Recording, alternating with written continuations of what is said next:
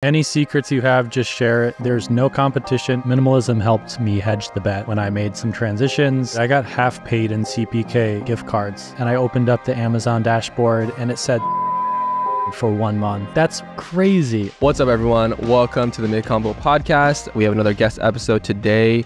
Super excited. Kraig Adams. He is a filmmaker, hiker, minimalist. Come on. Kind of a interesting collection of just like titles, but you guys will find out in this episode that's literally what he is. And we're going to dive into a lot of his story. He was like in the wedding industry, transitioned, did YouTube, did content creation, work with brands, did client work. He kind of went on, did everything. There's just a lot of lessons to learn. I'm excited for this one. The man does it all, but let's roll that intro music.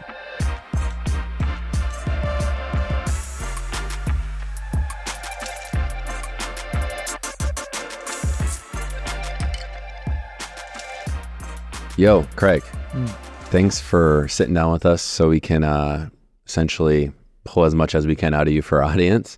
I just want to first off say it's been incredible following you on social media. It's been cool to see your journey with just all your travels. I think the first thing that I kind of want to get into for the MIDCONVO here is what the heck was it like from kind of going through that transition period of starting out being someone that's interested in shooting photo and video and now being in the position that you're at? Can you share a little bit about just that quick fast track?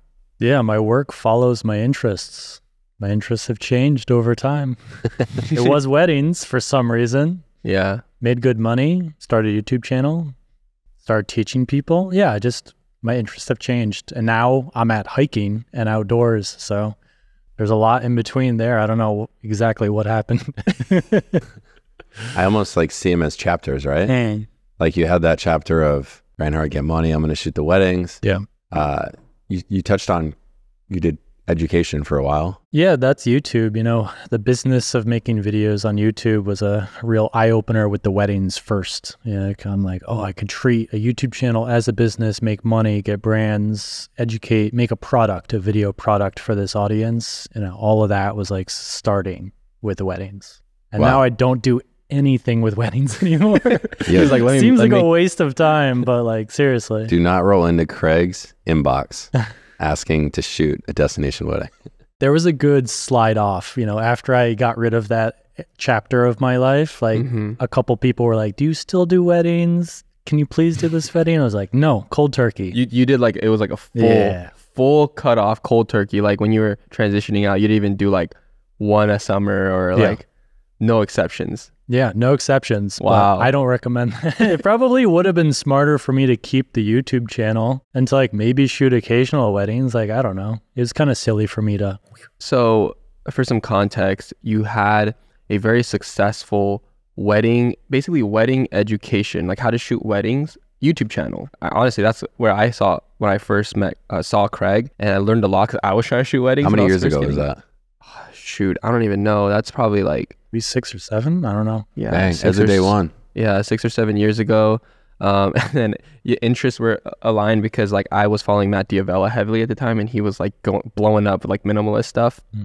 And that's where I saw another podcast that Kraig did. And so it's kind of crazy full circle to have him on our podcast, to have him here, which is cool. Let's go back to the wedding film school transition.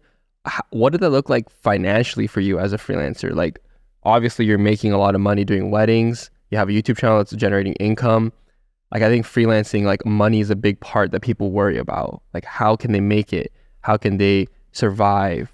And then when it's doing well, they're scared to transition because they're like, the money's so good. So what did that transition look like? Was it like literally that was cold turkey too, and you just had to figure it out? Or yeah, shooting for weddings, the couples would pay me checks, and those numbers kept getting bigger and bigger. I was like just happy to be making video and making money. And I didn't know what brand deals were. I had no idea what the YouTube side of business. This was kind of early-ish YouTube.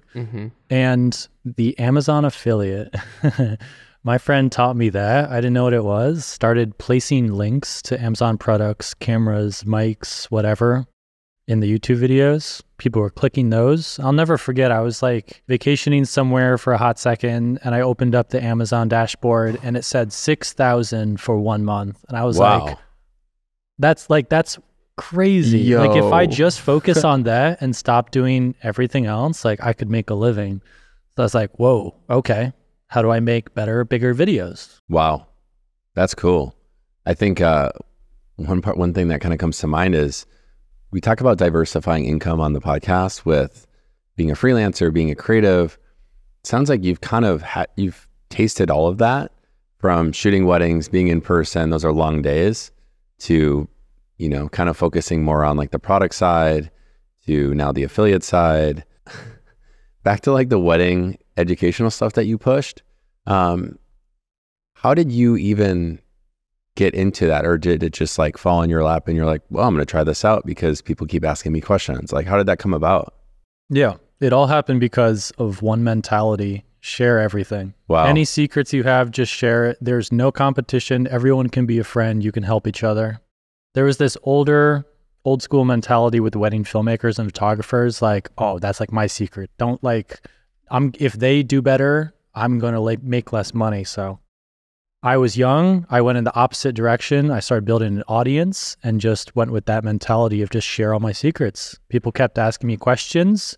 I'd answer the same question, like, what's the best way to mic up a bride, over and over again. I'm like, I'm tired of always, texting this out.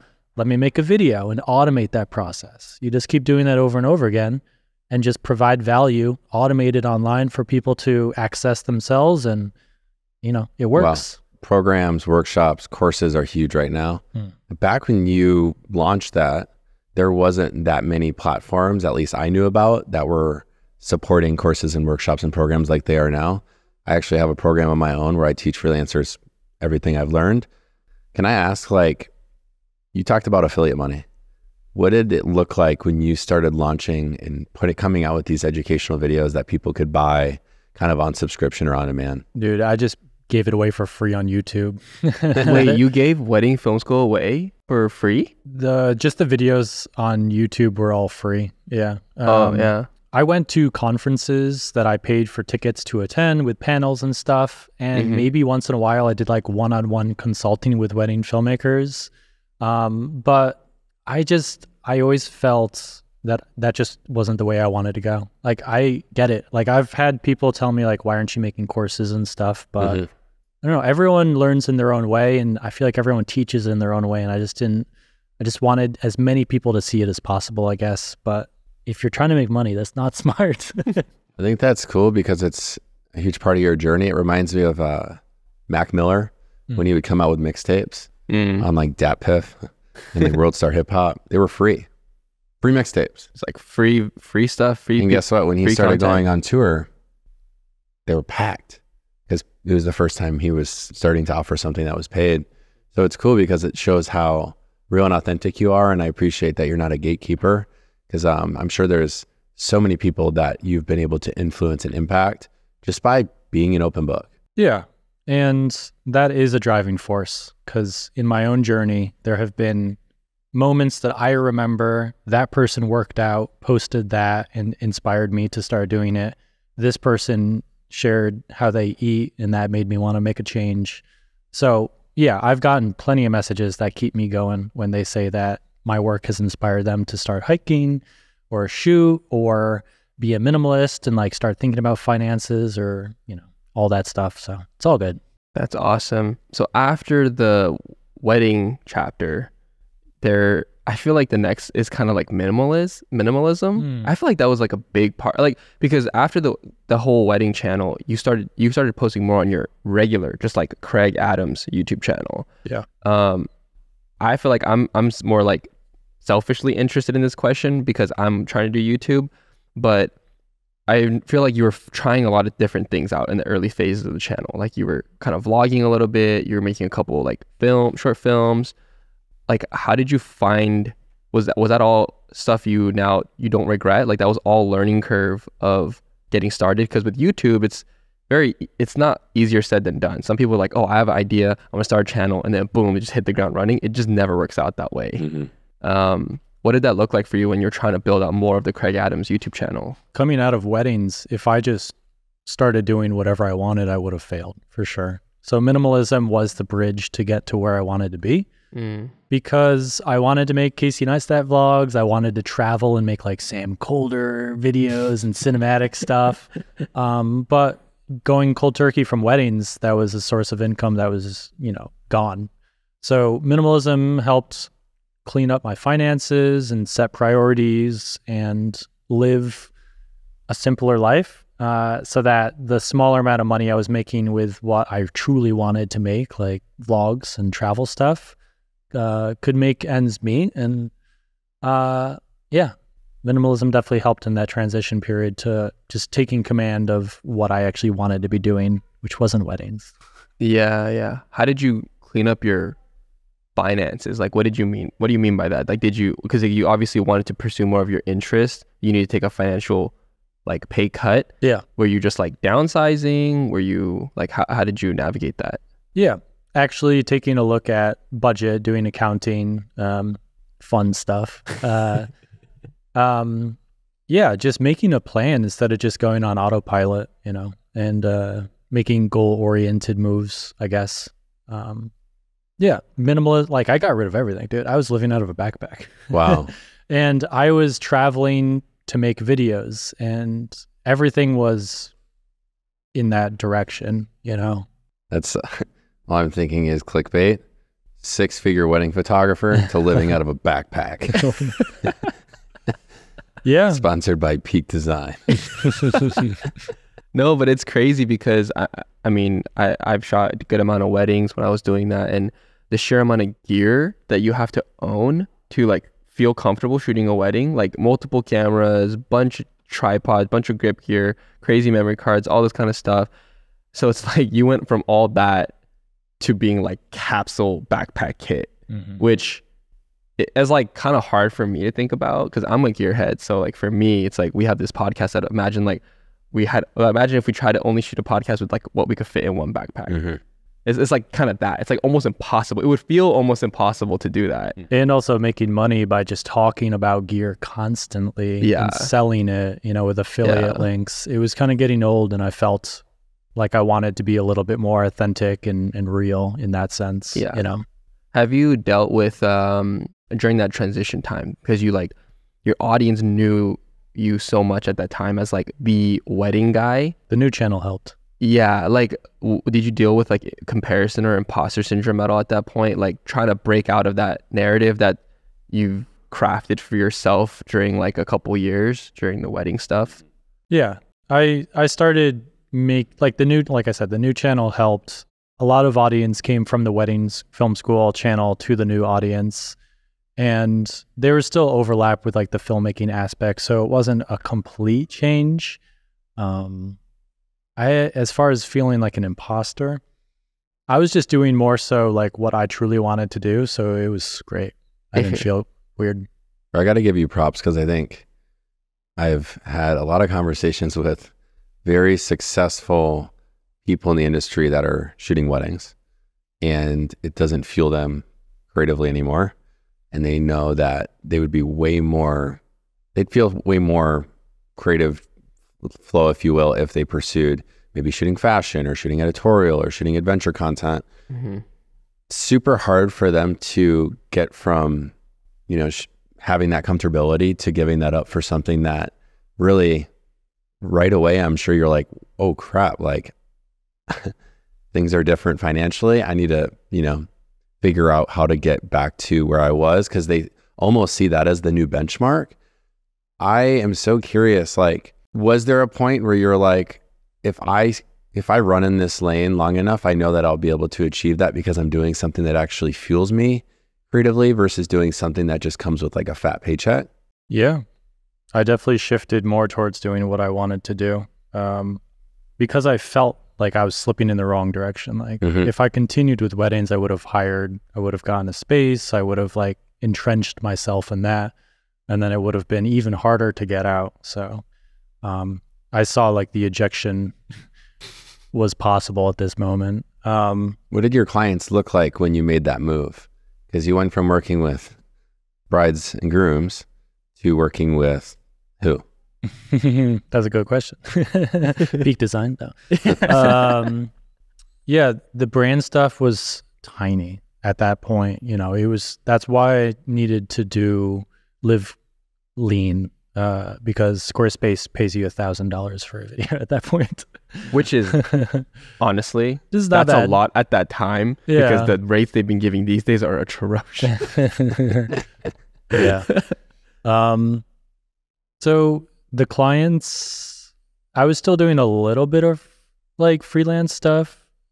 I've done everything under the sun. It's weird reflecting. Like a lot has changed. Like, were you working with kind of a range of, kind of a jack of all trades, working with any type of brands that were willing to pay you, kind of thing? Yeah, camera department type stuff. Okay.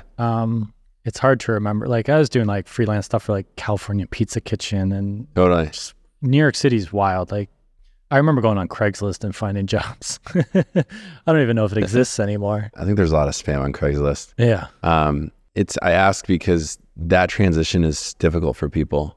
You go from speaking to this consumer or customer, if you will, that's entirely different than a decision maker at a brand. And depending on the size of the brand, there's multiple decision makers. You're having to pitch, propose, treatments, all the things. And man, it's cool to hear that, like, you were on Craigslist looking for jobs. You were doing to do whatever it took to kind of make it. Because now, would you say you've refined your niche a little bit and like the type of projects that you're a part of and the type of spaces that you're in? Yeah. This is a very different space right now compared to that.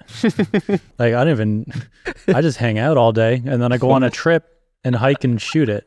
Like what is that? What does it even look like from your perspective? Like I don't know. Yeah, I mean that's a good segue into like like your current, like what you're working on.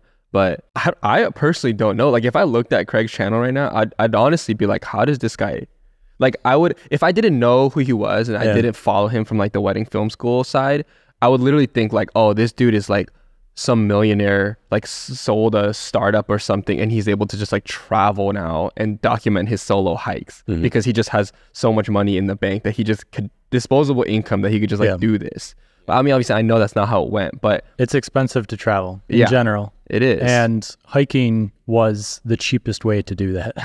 Like you can stay in a city and pay Airbnbs or hotels and like pay all that, or you could get out into nature in the farmland, and living out of a backpack and hiking for 5 days is probably the cheapest way to travel. So that was a way to solve that problem, to make content, make money, but also live cheaply. Yeah, no, definitely. And I also think there was a measure of, like, would you say this like hiking transition that you went through too was like a bit of like finding yourself a bit? Like, dude, like went through a huge breakup. Yeah. I was in a weird space. Minimalism helped solve so many problems with mental health and like finding my purpose and trying to think about what I actually want to talk about rather than just following money or what people tell me. Wow. Yeah. Dude, that's amazing. I felt out of control, and minimalism helped me regain some kind of control and put myself in really tough situations that allowed me to suffer in a way, like hiking 100 miles in the hot sun is kind of suffering. But if I can get through that and sleep in the rain and, get dirty, but not feel weird about it and just get through that, it makes me feel a lot more powerful, That's cool. Yeah. I feel like the brand side too, when you're transitioning, like you said you did jobs for like CPK and like all these things. And I really respect that you mentioned that, because from the outside looking in, it just looks like Paul was saying off the mic, like it seemed like a seamless transition, dude, I got half paid in CPK gift cards. So my gosh. I ate at the same CPK in Manhattan so much that the manager like came over and is like, what's going on? Where did you get this? Who gave you all of these credits? Wait, CPK paid you in gift cards? Weird transition of my life, dude. Wow. Yo, that's crazy. They got that marketing right off, Visa gift card vibes. Dude, see, but that's the stuff that people don't see on social. Yeah. Like even your journey or even mine, like we don't post about like the side hustles we had when we were first getting up. Like all we post on social is like these glamorous highlight reels, like our best client work, our most epic travel, right? Like right now we're documenting MIDCONVO as a trip, right? Like, oh, cool, we're like in Brooklyn doing all this thing with the squad. But like when I was first starting the podcast, I was like in my dinky parents' desk, like starting the podcast. Like, it wasn't sexy, it wasn't cool, I wasn't traveling. So, but I didn't share too much about that journey. And I'm kind of sad I didn't, because I look back on it now, I'm like, documentation of all that would have been so like awesome. And I feel like that's what's cool about Kraig, is like he kind of documented a good portion of like the struggles he went through, and then also like the minimalism and then hiking. And so I admire that about you.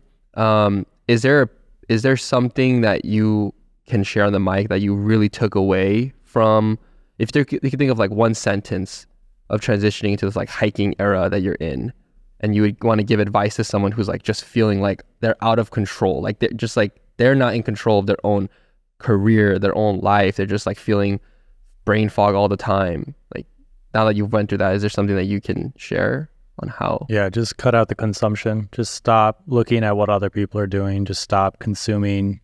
Like, you got to get your inspiration from a different place. Wow, I love that. Where do you find your inspiration from, for you personally? Currently, dude, it just seeps into your life. I don't know. Social media can be tough sometimes. You got to mute some people. My inspiration, dude, I watch movies. I listen to music, play games, go for walks. My dog is a big inspiration. She walks so much. Professional If you're hiker. feeling lazy, just look at your dog. I want to pivot real quick. Let's talk about spec work for a second, because I feel like in my mind, you have this portfolio that was just killer with wedding work. And then you shifted to minimalism, traveling, even though you probably traveled when you did weddings, you started putting out more content that speaks to that niche. Did you ever find yourself kind of betting on yourself, where you took your own money, went on a trip just to create content because you enjoyed it, and that turned into paying work or some sort of financial return? Because I think there's a lot of creatives out there that are just sitting, waiting for a handout. And one thing that I like to speak on the podcast is get out and do some spec work.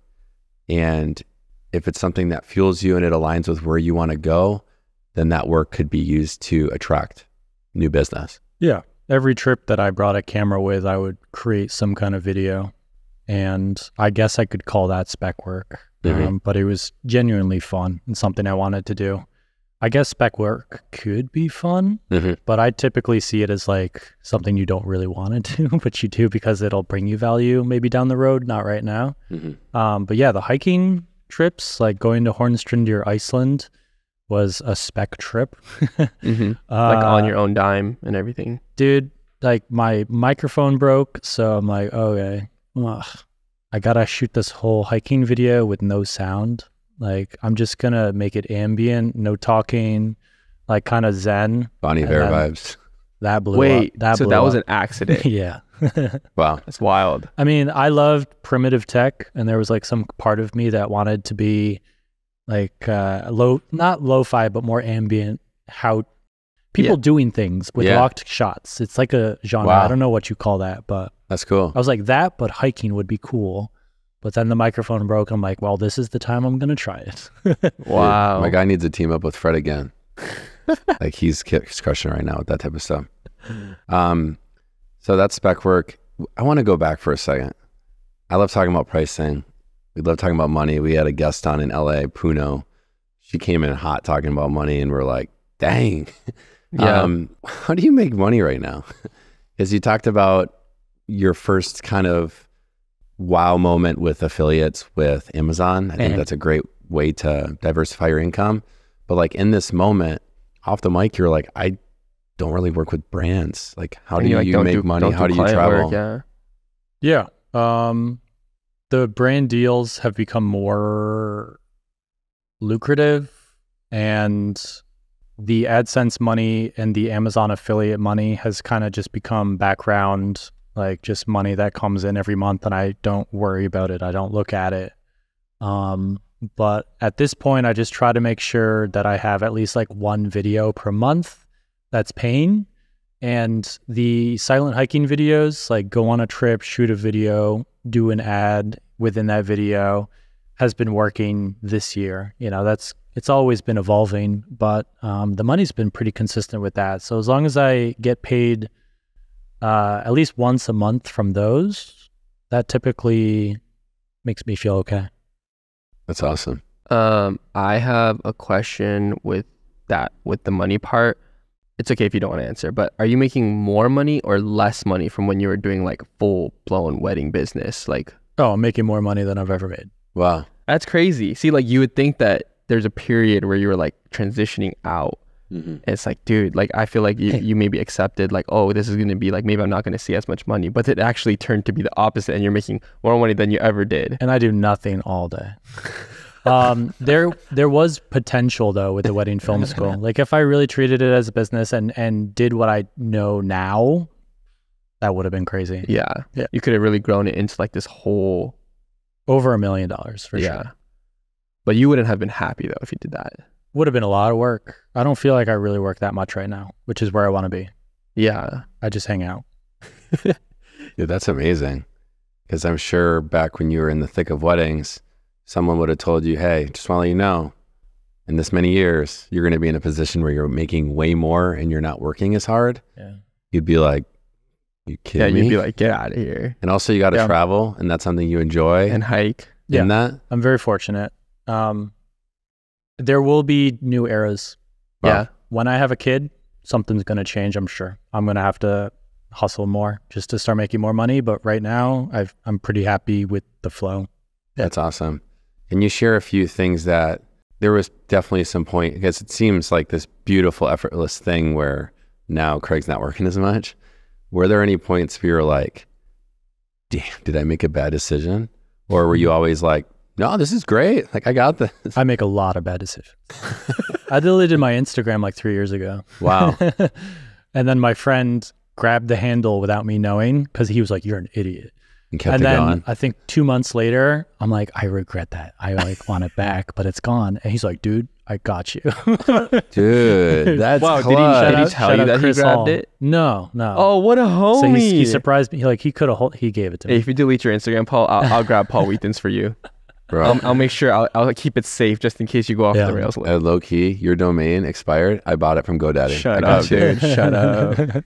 But I've deleted media platforms like Instagram, YouTube a bunch of times, and that's usually a stupid thing. But I'm very, like, I struggle having a place where people could expect to hear from me, but I'm not paying attention to it. So I think that's like a bad look for me. So more so than other creators, like I don't want to have a Twitter if I'm not like tweeting. Like, I don't want to have blank if I'm not using it. Wow. I just like there is a pressure to show up. Like even when like just, I mean, I'm not like a massive YouTuber, but even the videos I make that like did well and there's comments on it, like I have this like this pressure to like comment back to everyone. And I hate that. That fades, hopefully. Okay, hopefully, because like it happens, and sometimes these questions that people ask, they're like lengthy, they're like long, like they took time out of their day to type this paragraph out, and I'm like, I don't really want to like answer this, but then I feel like it's a bad representation of me if I don't respond to someone who took time out of their day and they see that the creator didn't comment back. You're too nice. I don't know. There's just different eras, man. Yeah. Dude, like a coffee shop that doesn't exist anymore 2 blocks away from here. I remember going there, getting an Americano and sitting for an hour and just responding to DMs, emails, messages. And I was like, this is crazy. That is my job. It's so cool. I can just like sit here and I'm making money doing this. But now, yeah, I don't really look at comments too much. All right. So if someone wants to roll into Kraig's DMs and capture his attention to maybe ask some, like, pick your brain, if you will, what can they do to stand out? Or just, hey, don't message me. I like Instagram DMs because they save everything. Wow. You know, I may not accept the message request or answer, or maybe I just give a heart, but like I see the history, you know, so cool. If someone's been a fan for a while, it's pretty easy to see. That's true. I don't know. a lot of times I just have to be in the mood. Yeah. It's like, that's what I try to remember. Cause like it's above and beyond. Like I've reached out to other creators or people, and it's hard to know where their head is. Like what would make them want to respond? What would make them want to work with you or do anything? Yeah. How do I become friends with Emma Chamberlain? Like, what does that even look like? Low key, I could see I feel like you guys would be good friends. Like I listen to Emma's podcast too, and like even the way you have been on this podcast and the way you run yours, I feel like you guys would chop it up in a way that like feels very engaging to watch. Yeah, hopefully in the future. Yeah. One thing that I wanted to ask was, it's crazy because I was telling you how Kraig has this video that like got millions of views on the hiking one, and you're saying that's the one that your mic broke. Yeah. And that's why you did like the silent hiking audible. Did you use that? Like when that happened, I'm sure it was like a little bit of a shocker, like, and it kind of just like blew up. Did you use that as like a launching pad? Was that strategic, or were you kind of just like, oh, cool, but I still like hiking, I'm just going to do this? Was that calculated, or you're like, because now obviously you're doing like a very similar, like kind of doing more videos like that? Yeah. In hindsight, I accidentally did what you should do to get attention in the algorithm. It's a great thumbnail, great title. It's a genre that was kind of new. This ambient lock tripod, people doing things, no talking kind of video. Huge now. Like the Massive. overland Jeeps, the overnight winter backpacking campfires, the build a house silent thing, like people gardening, like, you know, it's everywhere. Yeah, for sure. But I had made 1 or 2 videos about hiking and traveling before that. So I was going to continue hiking just because it was my passion, my interest. But when that blew up, I was like, okay, the next one has to be good. Wow, that's good. So I hiked 120 miles on the Tour de Mont Blanc in Switzerland. Like the best hike, like one of the most famous hikes, great weather, knocked it. Like I shot for 6 days, uploaded that, and I think that was like, people were like, okay, this is going to be, let's subscribe. Kraig, your and see calves where were it goes. busting on that trip. That's insane. Dude, not me and Johnny complaining about the 1.6 mile walk the other day. Oh no. Kraig, can I just say, when you're going through the airport, do you have the big backpack? Yeah, I'm a back there. Yeah. I don't roll, I carry. Nice. Yeah. Cause wait, I don't roll, I carry. That's a t-shirt. That's merch. That's fire. That's merch right there. I'm not gonna lie, if I saw, just coming from Minnesota, there's not many people coming to Minnesota with the big backpacks. Yeah, like a hiking Once backpack. I started getting gigs where I was traveling, and, you know, Atlanta airport, LAX, I'd see people with the big backpacks going international. I'd always be like, I wonder what they do for a living. I'd be like, I wonder if they're like, no offense, homeless, like if they're making it. And it's just so cool that it's a part of your lifestyle, and it's kind of been a part of your lifestyle for a long time. And like you said, you kind of just fell into putting out videos that people are now really enjoying. Some of my favorite videos to watch, just chilling or having on the screen when friends are over, are those silent videos. Yeah, no, it's true. It's a huge, I like to watch some of these like daily vloggers, but it's like silent. They'll do like the whole waking up, making coffee. It's like they're just like, or sometimes they'll put like what they would say audibly, they would just put as a caption, which is oddly satisfying. And I think it's cool. And I was telling Paul this too, like there's a new generation of like YouTubers even where like, I think the slow pace stuff is kind of coming back. Like people are appreciating it just because we're so overstimulated on like TikTok and Instagram. Everything's so fast paced that sometimes when I'm at home too, I don't want to watch something. I don't want to watch like a what's up everyone title transition. I just want to watch like a nice shot. I can't. For 10 seconds. It's okay if it hangs for like 10 seconds. Bro, I can't with that. Yeah. So it is a huge genre on YouTube that I think a lot of people resonate with. What's cool that you did it in hiking because it's a bit unique and a lot of work. So it's like, I have a question. Actually, I have a technical question. It's funny.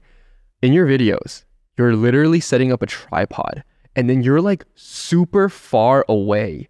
Are you literally hiking and then hiking back to grab your camera and then walking back so you can continue your hike? Yeah. It's some extra mileage for sure. That is wild. It's like a 50-mile hike would turn into like a 100-mile hike like that. I've hiked with my brother before, and he doesn't do the tripod walk back thing, so we compare mileages, and like, yeah, I've got an extra 1 or 2 miles for sure.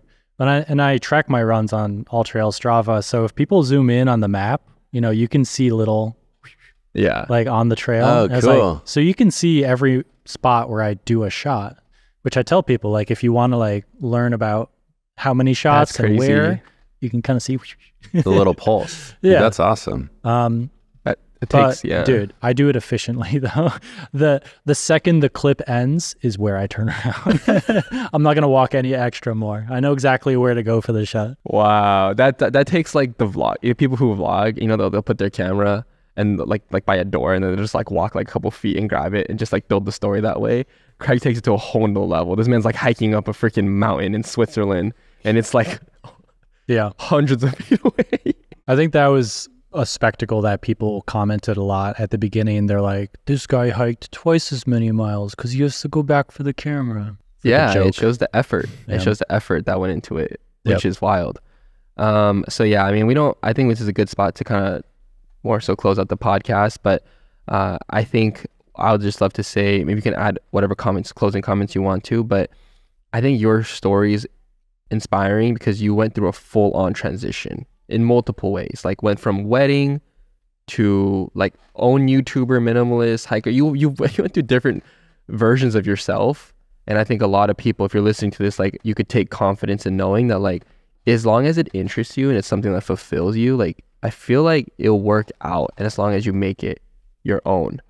Would you agree with that? Or, yes, you know, okay. Yeah. And in each of these transitions, it's a risk. You know, it's like you could be making a mistake or you could be making a good move. Hedge your bets a little bit. Minimalism helped me hedge the bet when I made some transitions, save money, you know, do it a little smarter. But you got to take risks. You got to do, like, what's the point? Otherwise, you know, do what's more fun. That's so good. No, I appreciate you sharing your story with us and sharing your journey. I think, I'm definitely inspired by the fact that you were willing to double down on yourself in that transitional period. And now you're kind of pursuing something that's fulfilling, and keep saying it. You're not really working that much, my guy, except for that hike when you have to go back to the camera. I like the exercise. That's amazing. That's awesome. Where can people find you online? Yeah, Google Kraig Adams, Instagram, YouTube, TikTok, Threads, bro. Hey, let's go. Threads. That's good. What and you got your own podcast. Is happening? Dude, I deleted Twitter because I didn't want to do that. So I'm like, why am I on Threads again? Jeez. It's the same thing. Ugh. We'll see. You got your own podcast. Yeah. And a podcast, yeah. And I'm going to be doing more Kraig news, updates, analysis on what worked, what didn't work, of current projects and stuff like that. Wow. That's amazing. That's sweet. Well, thanks so much for coming on the pod. And I'm going to go to CPK now. Thanks, man. I got a credit card somewhere, or a gift card somewhere. Thanks, Kraig.